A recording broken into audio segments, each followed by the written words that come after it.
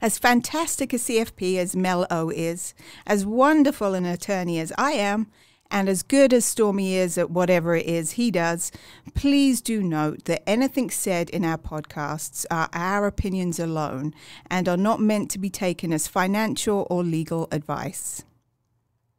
Welcome to Finances, the Other F Word, a Gen Xer podcast for musicians and music lovers, where we discuss money and music without all the pretentious bullshit.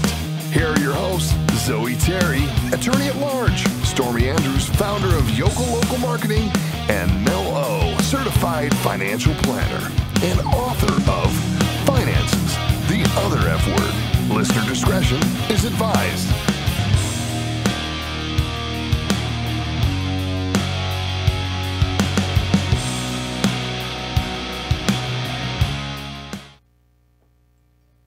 Hey guys, welcome to Finances, the Other F Word. Today we are going to be discussing the discrepancy between CEO pay and average worker pay. Zoe is looking at me. Disparity? Disparity. There you go. We are going to be talking about the disparity of income between studio musicians and rock stars, CEOs and average workers, and we're going to let Zoe take it away and start.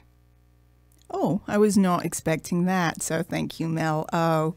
Well, actually, I like to keep you on your toes. Yes, I'm on my toes. Actually, what I was going to talk about was a documentary that I watched the other night, and it's about the person who wrote the song that became The Lion Sleeps Tonight. We all know that song, right? In the jungle. I don't. Well, is that it? Yeah, it's something like that. But yes. Yeah, no, you're both yeah. fucking it up. Yeah. Yeah, but anyway, so it's a documentary called A Lion's Trail, and it follows a white South African journalist called Rian Malan, who wrote an article for the Rolling Stone in 2000 about the real person who wrote The Lion Sleeps Tonight, who was called Solomon Linda, and he wrote it in 1939, and it was actually called, at that point, knew I was going to fuck this up, Mbube, right? Mbube. Let's all say that together. M-B-U-B-A. M-B-U-B-E. Okay, we said say it together, and then instead of saying it, you spelled it, so I know. you kind of fucked me up. All right, go ahead. Mbube, which means lion in Zulu. Anyway, so he was... Like an African Boombata in the Zulu nation. Go ahead. Whatever you just said. So Solomon Linda wrote this song, Mbube, in 1939 when he was in this choir in South Africa. And it then went on to be written, rewritten, and made into this huge song that was then became the Lion Sleeps Tonight. And this documentary, which is really, really interesting documentary actually, follows this poor man ended up dying penniless in the 60s, and it's all about how he never got the royalties he was as a lot of musicians. He was entitled to. The song ended up being recorded as Wimoweh by Pete Seeger and the Weavers in the 50s or the 60s. And as far as Pete Seeger was aware, he thought it was like a traditional African folk song that had just been... So he didn't know somebody had made it originally. He didn't know that it was, there was an original composer. It was called like what's known as a wild horse, as far as he was known, as far as he was aware, like Greensleeves or something like that. No original composer. Anonymous. Yeah. Like it was by Anonymous. So... But the record company knew otherwise, and they used a fictitious name of Paul Campbell to collect the royalties. And Pete Seeger, when I believe he became aware at some point that there was this guy, Solomon Linda, that had written Mbube and said, make sure that he's taken care of. And the record company was like, yeah, sure, we will. But they never did. And at some point, Solomon Linda had apparently signed a contract in the 50s an accession of copyright or something, signing away all his rights to the copyright. But he had 4 daughters that survived him, and they said he couldn't read, he couldn't write, let alone he had no idea what he was signing. If he did sign, which they said that was in dispute because he couldn't sign his name, and there's a signature there, and they said that's not him. He couldn't even sign his name. Oh, so they even forged his signature. Well, they're just saying if he did sign his name, he didn't know what he was signing, but they didn't even believe he signed it. But anyway, so he had 4 surviving daughters, and then this white South African journalist, Riaan Milan, who for his own reasons, which if you watch his documentary, you'll see why, decided to kind of make it his life's work to make sure that the 4 surviving sisters, who ended up just being 3 because one of them died of HIV. They were, very poor. The dad ended up dying penniless. They lived in poverty, and they had no idea that this song had ended up becoming, like I said, it was recorded by Pete Seeger as Swim Away, and then it went on to be re-recorded and become what we now know as The Lion Sleeps Tonight by The Tokens and George Weiss in 1961. Solomon Linda died in 1962, like I said, with no money. He actually was working packing records at one point, which is so kind of ironic, evil. Yeah. Wow. So anyway, this song continues it was recorded, The Lion Sleeps Tonight, not only by The Tokens. I don't know if it was a big hit over here, but in England, it was a huge hit by Tight Fit. And even NSYNC did a version of it. I don't know if you know that, but I didn't know that. You need to look that up because that's hilarious. I will. I'll put it on the playlist. But then it became a version of it, The Lion Sleeps Tonight, was included in The Lion King. So as this journalist, Riaan Milan, continues to try and investigate and make it right, he decides to help this family sue Disney because he thinks, well, that's a way to get the family some compensation. And by now, there's only 3 daughters left, like I said. So they managed to get a top South African lawyer involved, and they found some loophole using British copyright law to argue that his rights reverted back to his heirs when he died, and so it wasn't time barred and things like that. And Disney, in the end, right before trial, agreed to a confidential settlement. So you think, oh wow, that's all. It's all good.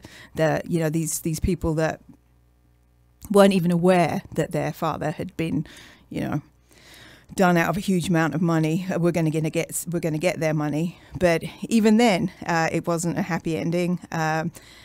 It was a confidential settlement amount, but they wouldn't just give these women the money. They decided to put it into a trust. And there became this huge, big allegation that the trust was mismanaged. They wouldn't just, like I said, let these 3 grown women handle their own money. It was like they had to protect them from money. Themselves. Protect them from themselves. Protect them from themselves, which they had no right to do. These are adults. Right. So they had these trustees looking after the trust. And there was all these allegations from the sisters that the trust was mismanaged. The trustees were saying that the sisters drank the money away and squandered the money. And 10 years on, this dispute going on.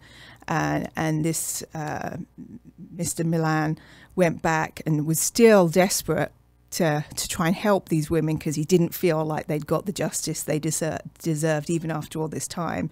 And he himself tried to do an accounting of the trust, which by now all the trustees had left. And these women are better off, but not the multi-millionaires which they felt they should be, because this song had made millions for Disney and for all these other people. And he felt, from what he could find, he felt that the trust hadn't been mismanaged, but from his accounting, it appeared to him that each sister had got less than $250,000 each. Wow. And it was just, if you see the documentary, it's just a real sad story. Sounds like a kick in the teeth. Yeah. Yeah. Well, so. and that made me think of Dr. Dre and George Clinton, because when hip hop first came online in the early 80s, there was tons and tons and tons of sampling. Like I just mentioned, Africa Bambaataa and the Zulu Nation. Right. So Planet Rock. Do you know what I'm talking about? Planet Rock. Yeah. Don't stop. That's right. Roller skating. It was great. It was great. See? Roller I'm skating pretty good. song, Like a Champion. There was a ton of sampling going on in the early 80s, and they were just lifting a whole bunch of stuff. And then in the early 90s, before Dre released The Chronic, he was like, okay, so George Clinton was basically destitute, and everybody's using all of George Clinton's beats because they were amazing beats. And so Dr. Dre was like, no, I'm not going to have this. So he made sure that George Clinton got a portion of the royalties. And then it wasn't too soon after that where they came out with a law that said, hey, you can't just lift everybody's shit, So like Rolling Stones, they let the Verve borrow the horns, or not the horns, the violins, and Verve did Bittersweet Symphony. Right. Yeah, Well, they've only just settled that dispute, though, right? What was it? Well, I don't know. Did it just settle? Because what happened is that the Rolling Stones said, yeah, you can use that. But then since the violins were used throughout the entire song, the Rolling Stones said, oh, well, we didn't know you were going to use it for the entire song. And so then they sued them after they got permission to use it. That was we just posted that on one of our Facebook posts. Did you? I did not Yeah. see that article. Yeah, I Yep. tell you. You need to pay attention. I need to get on Now, it. pay attention to your own friggin' Facebook. You should probably have let me know that before we started recording. Yeah. Yeah, we may or may not keep this. We'll see. Yeah, we'll In see what editing. happens. We'll see in editing. Anyway, But Well, we may not, because we started off on a different topic, didn't we? no. Oh, okay. I'm lost. well, you're always lost, so that's fine. Hey, but Rolling Stone, I do have a Rolling Stone a bit of trivia for you. Okay. So go like ahead. in 2014, Rolling Stones did a concert in Tel Aviv, Uh-huh. and they reached out to a school, and they got a few members from the choir to do backup singing. Uh-huh. And they made $6.7 million on the concert, but guess how much they paid these backup singers? Oh, God. Barely anything, I'm sure. I want Take them. a guess. I like to, it's all about the Backup suspense. singers. Well, we're going to tie that into something later. Backup singers for just the one performance? Let's see something. I'll read the article. The Rolling Stones recently played their first concert in Israel, playing in Tel Aviv on June 4th. This was in 2014. The band asked a choir from Tel Aviv University School of Music to sing backup at the concert. So during the concert. Okay, so the full concert. Yep. Okay. I'm going to say $500 each. Okay. Zoe, what do you say? I'm going to say that my Brit boys are a bit more generous than that, and Okay. that they paid them $100,000. They paid them 200 shekels. Do you know what that converted to? No. The shekel. $57.76. I was going to say the shekel is less than the dollar. Yeah, 57 And bucks. the pound. They got $57, but they do get bragging rights. I sung back up with Yeah, the Rolling fuck Stones. Yeah, that. but you know what would Give be them nice? some money, Would be yeah. nice to get $5,000 and bragging rights. I think that would be Yeah. perfect. Oh, Yeah, There you go. yeah, it's horrible. And the reason why this podcast idea came about is because we had talked very kind of slowly touched on the rock festival episode where we talked about the discrepancy between CEO pays and the average worker. Right. And so that got us thinking about studio musicians and those types of things. So I know that people on the visual can only see it, but nobody else can see it. So I'm wearing my what does that say, Stormy? Music. No? Do you have your glasses on? Yeah. Okay, let me just Music. read it. No, it says Muscle Shoals Oh, Sound, yeah. Sound Studio. Yeah, All right? I can't see that. And then I'm wearing a shirt that says Fame Muscle Shoals. Okay. So there's some studio musicians that we got to recognize. But before we go to Alabama, how about the Wrecking Crew? It's all about the Wrecking Crew. Not the world-class Wrecking Crew, Oh. which was Dr. Dre's first band. I You guys thought know you what I'm talking about? Yep. I thought you were going with Ralph and the Wrecking Crew. My bad. No, because we're all over 5 here, so we haven't seen that. But no, Well, yes, the Wrecking Crew. I remember the Wrecking Crew from the 80s. Before you turn off the lights, right? With I think Michelle A was in there, who for some reason she sang beautifully, but she had an annoying fucking voice. And so the Wrecking Crew was a studio musician group that was out of L.A. and they operated between the 1960s and the 1970s. They played backup on so many songs that you guys would know. He's a Rebel by the Crystals, Boots Are Made for Walking. And it's very interesting because at the very beginning of that song, Boots Are Made for Walking, where the bass goes boom, boom, boom, boom. Yeah, Right. so a studio musician created that, Really? but gets no rights credit. to it, gets no kind of credit to it because he's a studio musician. Wow. But I guess like the guy who created Post-it Notes was working for 3M at the time. Right. I believe it was 3M. And then so because he was working in the functionality of 3M at the time, they owned anything that he created. Interesting. So I don't know if it runs off the same premise.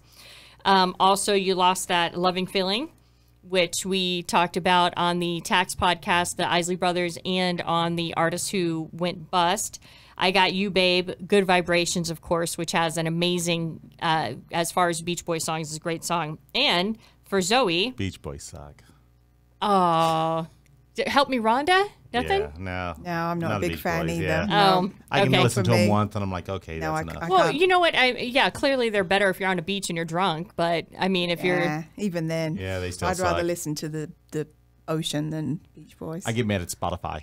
I keep saying, I keep deleting Blocking Beach Beach Boys? and they keep playing Beach Boys. What really, the hell, there's Spotify? something in your profile There that must must be. they Yeah, must be like must Stormy. think, This I like is the just Beach your Boys. kind of thing. Stormy's a Beach Boy kind of guy, and Absolutely. and Stranger Than the Night by Frank Sinatra, which I love Sinatra. If you've seen our feed, you know that, and also Bridge Over Troubled Waters by Simon and Love that Garfunkel. song. Yeah. But getting back to Alabama, the reason why I wore all of my attire today is because there was the Fame Studios in Muscle Shoals, Alabama. So Sweet Home Alabama by Leonard Skinner. Right? They actually made them famous. They were saying now Muscle Shoals, they got the Swampers, boo, boo, boo, and they've been known to write a song or two. Anyway, so this is the whole rhythm section of the Swampers. They started off in the Fame Studios in Muscle Shoals. Okay. And then I think they had a conflict with the owner or something, and they broke off. And they went and they founded Sound Studios and Muscle Shoals. So I had to wear both of my attire, and you can go on a tour there. It's amazing. It's really not that impressive, but at the Sound Studio, It's amazing and not that impressive. it's amazing. Well, because you're expecting like a big something, and it's really like a shithole room with a piano in the middle of it, literally. But they have kind of landmarks like where Mick Jagger sang "Wild Horses" and that kind of stuff, and so Love that they song. have a lot of things like that. So I had to represent both of them.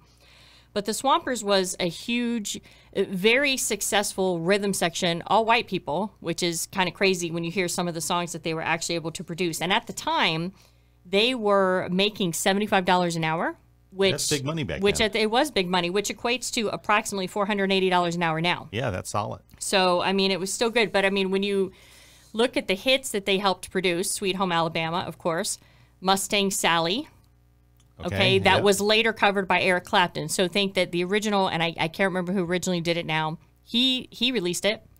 There was royalties paid to him. Then Eric Clapton re-released it, and then there's royalties paid to him. Wow. But the studio musicians who probably created most of that sound never got paid. I never loved a man the way that I love you by Aretha Franklin, Okay. and Respect.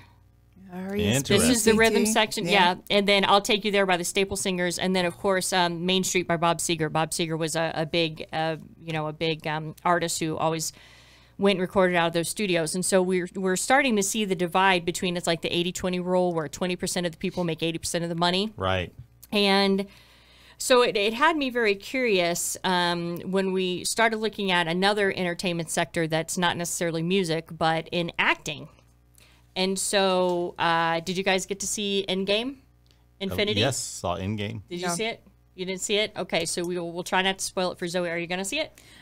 Those kind of movies I like to go to and sleep through, so Oh, it doesn't so that matter. would be a if no. you- Let's- Okay, yeah. so fuck it. Let's just move on. Yeah. So this was very interesting because I had heard about some creative financing that they had used for the movie. Okay. So Robert Downey Jr., Iron Man, super fuckable. He was also in Less Than Zero, and that's when I was hot on him. Anybody remember Less Than Zero, the movie from the 80s? Vaguely. He was, so he played a drug addict, which, if you know his past, was not Yep. really a far stretch. Yeah. So an average stuntman. So for Endgame, just for Captain America, for Endgame, just for him, there were 6 different stuntmen.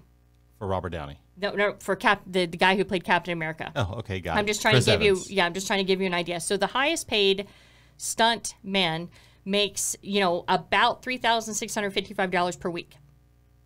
$3,600 a week. Got it. No, $3,655 a week. Okay, That's top dog. that's top dog. That's like you're the fucking man. Okay, so Robert Downey Jr. he swung a deal where he said, okay, for all the movies that I'm in, he's like, I want to get anywhere between 5 to 7% of the gross of the movies. Yes, of the movies that I'm in. So Infinity Endgame. So if you guys have not seen this movie yet, I'm going to spoil it. I'm going to spoil it. You should have seen it by now. It's about to go right, to TV. Yeah, exactly. So Robert Downey Jr. dies. Iron Man dies. And so does Scarlett Johansson's character. What was it? Black Widow or whatever. Black Widow, that works. Yeah, I never understood what she did anyway besides look hot. Yeah. I mean, she what didn't. What does she need to do? She had no special powers. She had nothing. See, that just tells you how our culture is, that a hot lady can do absolutely nothing. And she got paid $20 million for the thing. But the Endgame grossed $1.5 billion. He got 5% of that? And that would equate to, without his base salary, $75 million-ish. No way. Just from the take. Not bad. Okay, so in the movie, because of course now I was very I'd kill him off too. Yeah. Right, enough is enough. And Robert. apparently he wanted to go, which is crazy. I'm like, I don't give a damn if you're tired of playing that character. But see, when you start making that much money just doesn't register the same way anymore. You know, when you're looking at, hey, I got to pay this bill or I want to go get lunch today, it's just a whole different set of rules. Right. And so I wanted to parlay that before we start talking about the difference between CEO and worker compensation. Right. I wanted to parlay that into our national debt real quick. So we've got a national debt. We have a huge fucking national debt that we have just actually crested $22 trillion on. Okay? Oh, we just put 20. Wait, say that again. Our national debt has just crested over $22 trillion. So I want you guys to understand something, and this is going to be a different podcast, but this is really important that you guys kind of understand how this works. What is that, like 500 Jeff Bezos? I'm just doing math the way I don't know, but I'll tell you in seconds. Okay. I figured it out in seconds. It was before the pyramids were built. Wow. So 22 trillion seconds ago was before we had written language, before people were painting on cave walls. Right. Okay, so we just crested that, and we have a thing called GDP. GDP is gross domestic product, right? And it's basically, think of it as it's a measurement of what the nation produces, but think of it as income coming into you. Our $22 trillion debt is now 105% of our GDP, which means that if you were bringing in money, your debt would be 105% of your income. Okay, so let's say let's make easy numbers. Let's say I'm making $100,000 a year. That means I now owe $105,000 in credit card bills. Correct. Okay, got it. And this is what happened to Greece. Okay, so when we were going through the whole, when Europe, and Zoe's nodding, so she probably has a little bit more insight on it than me.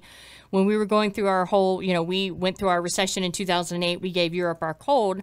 Greece has basically had to be bailed out 2 or 3 times now, and the reason why was because at the time their GDP was their debt was 122% of their GDP. Oh, so we're making progress. Yeah, not in the good way though. Not in the good way. So as depressing as that is, it's going to get worse. So I wanted to talk a little bit about the disparity between CEOs and the average worker. And we had originally touched on this in our Rock Festival episode when I was talking about the numbers of the CEO. But at that time, it was a private company, so we were not able to get really good numbers. And for those of you who love podcasts, and love economics together, you said, is that everybody in the room? Crickets. There's probably some listeners who'd be like, I do love economics. Yeah, so they don't talk about music at all, but Planet Money is a wonderful podcast that you guys should check out. And they did a whole episode on this, and I had to go through and I had to dig it out. They aren't quite as entertaining as us, and they certainly don't drop any F-bombs. But it's very educational. So what ended up happening is that there used to be a law or a tax code a long time ago where CEOs were paid a certain amount of money, and if the company did bad, they still got paid the same amount of money. If the company did good, they got paid the same amount of money. Right. So there was an economist, and his name was Kevin Murphy, and he wrote a paper in the early 90s, and he said, hey, all these CEOs are getting a free ride, and they're basically getting paid even if the company does shit. And so he says, you know what, you shouldn't be getting paid a whole bunch of money if you're not making the company, if you're not adding value to the company. So I almost said George Clinton. So Bill Clinton was on the campaign trail at the time and used this as a talking point. And in 1993, he decided to change the tax code to try to... Murphy's Law? Murphy. I don't know if that's where it's from. I don't think so. But that's good tie-in. Good tie-in. Yeah. So Bill Clinton, after he was, elected president, he went in and he changed the tax code to try to wrangle in the CEO pay. And so what they did was, you're a business owner, Stormy. Zoe is the same thing. Your salary that you pay your people is an expense. Right. And so what the tax code said is they said, hey, look, we're tired of these freeloading CEOs. And so what we're going to do is we're going to only allow you for CEO compensation to write off $1 million. That's it. So if you pay a CEO $4 million, you can only write off $1 million of their compensation. And what they were trying to do is they were trying to lower the CEO compensation. But what they also said is they said, unless you tie compensation to performance. Got it. And then there was no limit. Okay. So what ended up happening was CEO compensation exploded because what they started doing is instead of paying them a base salary that they could no longer write off unless it was $1 million, they started giving them stock options. Right. So when you give somebody a stock option, let's say that, the stock is trading at, even if it's on par, let's say the stock is trading at, $15 and I give you a stock option for $15. Right. You sit on it until the stock is trading at $25. Right. Then you turn around and you cash it in. You just made $10 a share. Not too shabby. Okay. So that's how stock options work. So when we talked in our tax episode, we talked about the capital gains rate because there's ordinary income, which is what we all pay for income that comes in, which is higher and has always been traditionally higher. Then there's the capital gains rate. There's a long-term capital gain and a short-term capital gain. The long-term capital gain rate is mostly what applies to the affluent and people who actually hold investment dollars. And so what ends up happening is that they keep that rate nice and low for the people who have a lot of money, but the ordinary income, which is the income that all of us get paid, 99% and all that stuff, is at a higher percentage rate. So this is how this all ties in. So when we're going through this podcast and we're talking about a lot of different things, you need to know that they're all related. And so what ended up happening was that the CEO's pay exploded and they got taxed at a lower tax rate than if they had just gotten paid the compensation in the first place. Wow. So do you see how fucked up that ended up turning into? Are they still getting taxed at a lower tax rate? Actually, there was just recently a revision that put some type of cap on it, and I did not see what that was. I don't know if it's came into effect yet, but they're trying to correct that actual issue and try to get it resolved. But from 1992 to 1998, salaries for CEOs doubled. And it's all in stock options. Wow. It's all in these stocks and options and warrants. And the reason why that they were giving things away so freely is because when you account for a salary for somebody, that's an expense in your accounting procedure. Right. But when you give them a stock option, it isn't listed the same way. So it doesn't hit your financials the same way as a straight up expense would. And we're talking about publicly traded companies. And if you're a public, as we've talked about before, if you're a publicly traded company, you have to have audited financials. And so what ended up happening is that they basically were thinking, hey, these aren't really going to affect us. But what ends up happening is, let's say that we're talking about MGM. You own MGM, I own MGM, and Zoe is a CEO, okay? And she gets a stock option for, 500,000 shares. Okay. When she exercises the stock option, what happens is the supply and demand. She's just sold all of her stocks, okay? She's now dumped $500,000 of 500,000 shares right. on the market, okay. which is diluting the value of our shares. Correct. So they were giving them a lower tax bracket. They're giving them stock options, and then they're diluting the actual shares of the common stockholders. It's complete and utter bullshit. Right. And so I was looking to see kind of what the spread was on some companies that you may know of. And it's funny you mentioned Zoe, because what a CEO makes compared to what an average employee makes at Disney is 367 to 1. CVS is 434 to 1. And we've had healthcare. We've had a lot of growth in the healthcare, some spurred by Obamacare, et cetera, et cetera. And I know CBS is not specifically healthcare, but it's associated with it. CBS 395 to 1, TJ Maxx 327 to 1, and 20th Century Fox 311 to 1. And all of this came about this one rule where they're actually trying to fix things. And so a lot of times what happens is when these politicians are going in and they're making changes to the tax code, they don't really understand what they're changing. Right. And the actual effects it's going to do. And what ended up happening was that wedge started really separating out between the 1% and the 99%. And I don't know if they're going to be able to wrangle it in. And again, it's like the whole you mentioned about Bezos not having to pay any taxes to Amazon. Yeah, not a bad deal. Bullshit deal, as far as I'm concerned. You know, I think that the guy totally deserves his money. He worked really hard, but I don't pay taxes. Yeah, absolutely. I don't. But that is what the system has created, and that is why you're seeing such a split in the classes. And I don't know. I just wanted everybody to kind of understand when you're talking about a CEO pay versus an average worker. And I know that you were telling me something about why you think that CEOs could, possibly be getting paid more. Yeah, but it's, right now I do agree it's a little outlandish, but, the average, according to Forbes, the average CEO pay is 361 times greater than their average employee. Mm-hmm. If you take it back to the 1950s, it was 20 times. Yeah. 20 times to 361 times, but there's something called strata level, and and the strata level is the ability of thinking into the future, making decisions that impact the future, right? Mm-hmm. So when you hire a CEO, the purpose of the CEO is to hire someone that can make decisions with limited information that will, impact the company long term.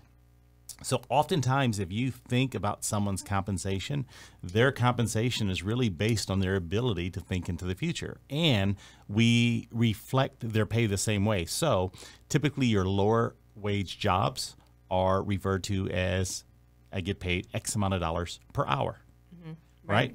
Then if you start thinking of the people that start in the hourly jobs and they start moving into management, well, now what happens is they start thinking in lower management, but now I'm getting $2,000 a week or whatever that dollar amount happens to be per week. And then when you move up in the company structure, now it's a salary and I'm making X amount of dollars per month.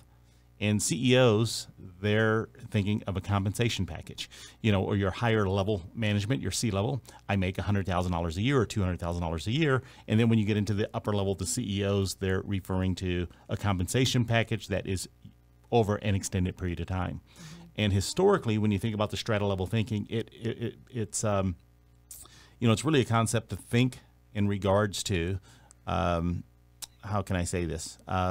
Basically, the greater your ability to make decisions into the future with a limited amount of information usually has a direct correlation to your compensation level. Well, and when you talked about an overall compensation package, when you're talking about options, stock options for CEOs and those things, that's exactly what happens is that each year you get a certain amount of stock options. So it's not like they just say, hey, welcome, you're going to be the CEO and we're going to give you, 500,000 shares in stock options. Every single year that ticks over, they get another XYZ, amount of quantity. But the thing is that how do you actually really quantify how a person can think into the future? Yes, I understand that, you have, back testing and stuff like that. But even, look at the CEO from Coca-Cola when they created New Coke. Right. Okay.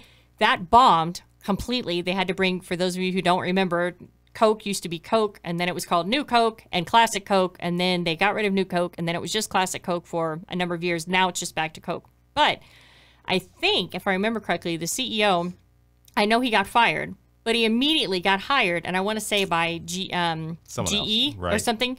And so I'm going, okay, well, if we're using that theory, then how are you quantifying his ability to look into the future if he launched New Coke and actually almost destroyed the brand of Coca-Cola? And it was the first time that Pepsi had, I think they temporarily overcame them. It was a huge, did you guys ever have the New Coke fiasco in England? I don't remember that. Oh, and I didn't think New Coke was bad, but. Oh, here we go. Okay. So you like this. James Quincy was the CEO, and he's a British businessman. Just want to throw that at you, Zoe. Well. That's why they didn't have this. That's why they didn't have the. No, he he came came over here He to came over cause here and trouble. said- to ruin Absolutely. our stuff. So thank you very much for that. So anyway, so when you're listening things about tech codes. No, we're not saying they're good at it. It's just the ability of looking into the Oh, future. okay. So what happens is it was actually I can't remember the name of the Elias Jacques. That was the psychologist. Man, that just came up. Elias Jacques. He was the one that came up with this strata level concept. Now I believe he's given it a different name, but he was originally hired by the U.S. Army, and they used and this was in the 1950s, and they used his methodology when they would give training to determine, someone's ability to think into the future. And my understanding, even to this day, it's still part of the criteria when they start elevating officers through the ranks as they become generals. So if you take a 5-star general, the thought process is that general can think strategically into the future to a greater degree than a captain or a 1-star general. So if you take theoretically, if you take New Coke as an example, what strategery went into that? Where he was like, we have a great brand here. Let's make it new. I don't know if it was the whole thing, like how you'll see detergent in the supermarket that's the same fucking detergent for years and years. Right. And it's like new scent. I'm like, nope, same scent, but they don't have to. They could put new on anything. You know what? Probably what happened, and I don't know, but my guess would be, is they were looking at some numbers, and they didn't like it. So the CEO went to his marketing or his sales staff. He went to someone, and he's like, we've got to come up with something. And there was probably someone in the room that was very eloquent at delivering a message in regards Probably to also why they British. needed New Coke. Mm-hmm. And they had a lot of fancy charts and graphs that An supported accent. their narrative and an accent. And unfortunately, the CEO bought into the idea and the concept, because I'm sure it wasn't his idea. He probably set people out to do things, and whoever was the most masterful at delivering a narrative and a message that he bought into, and it cost him his job. Don't believe the hype. Yeah, and that happens a lot, because what ends up happening is when you get off track or you miss expectations on Wall Street and you have shareholders, then the company needs to do something to show, hey, shareholders, we're trying to turn things around to make sure that your stock value stays the same. And even though it wasn't the CEO's idea, it's kind of like we have to do something drastic so they know, oh, now there's a new CEO that comes in, and now everything's going to turn around and the stock value is going to go up. And sometimes it works, sometimes it doesn't. Sometimes you have companies that go through multiple CEOs and they're Absolutely. still struggling. So again, when you're looking at the discrepancies and things like this, it's important for you to understand that the salary might not be there, but the options are what's actually pushing them over. And with the favorable tax status of it, that's where you continue to get a 1% and a 99%. So I know that this is kind of not the most joyous podcast, but it's important for you to understand it. I wanted to circle back after the Rock Festival podcast where I mentioned it. So hopefully the daughters of this gentleman who wrote The Lion Sleeps Tonight will get something eventually. However, they're going up against Disney, which now owns everybody. So I don't really know how successful that's going to be, even though I wish them tons of luck. Absolutely. Well, they're done. I mean, Oh, they're already done. Oh, it's, shit. it's settled, and I think they still get a small amount of royalties. Oh no, I think that's wrong. The agreement ended at some point in time. They may still. So get they don't some. even get anything now at all? I think they may get a small amount, but the whole point was that They didn't get shit. they got really, in relatively speaking, Much like our studio musicians. very little. And the man himself who wrote it got diddly squat. So Well, rest in peace. Hopefully he has his riches elsewhere. Absolutely. All right. Thank you for listening. We'll talk at you soon. cheerio. Bye-bye. Thanks for listening. If you like us, subscribe wherever you get your podcasts.